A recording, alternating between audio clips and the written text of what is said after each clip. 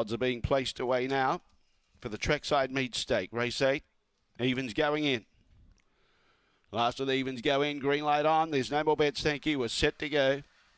Ready now. Favourite box 8. Lone Star. Away. Began okay, kept wide, but there's more speed underneath with Rusty Sprocket. He finds a lead. Bungaloo Thor, and pushing through there was Big Rough, but chopped out slightly. Gets into second placing. 2 lengths from this leader, Rusty Sprocket, make it 3. On the inside was Urquhart Jacket. Then in turn running on was Lone Star going for an inside run. Bungaloo Thor behind those. Kalora Posey's back in second last placing, and a good gap to got a wobble up. In front, Rusty Sprocket. Big Rough trying hard to bridge the gap. Here they come in the front straight. Rusty Sprocket holds on. Beats Big Rough, who was probably a bit unlucky. Same could be said about Lone Star, and Urquhart Jacket will get 4th. Behind those, Kalora Posey. Then in turn, we had Pine Cutter Pete, Bungaloo Thor, and got a wobble up at the tail end of the field. The time was around 30 and 50.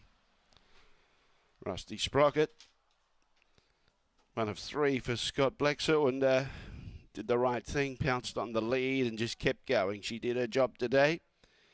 She's a black bitch, April 2016, Fabregas out of Guru Dole. And Scott races her and trains her.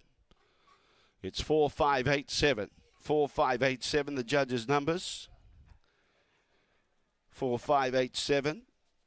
30 and 51 was the time.